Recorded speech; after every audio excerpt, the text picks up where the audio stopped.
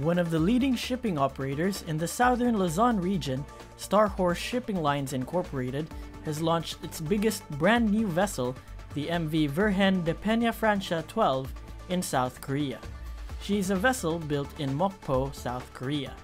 As of writing, we still don't have enough details of the vessel, but she will be the biggest vessel in terms of length in their fleet.